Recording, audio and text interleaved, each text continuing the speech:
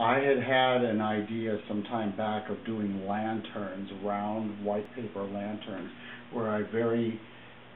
gesturally ink on like some national boundaries with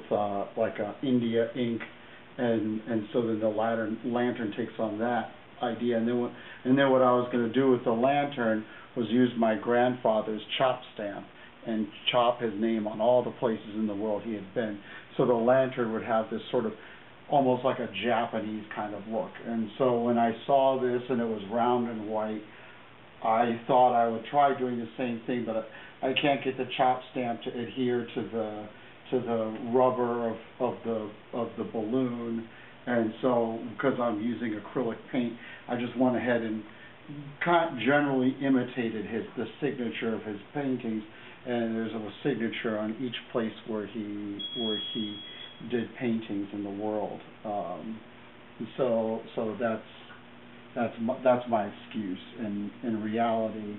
I'm just trying to make Mr. Yu sorry that he chose me for this project.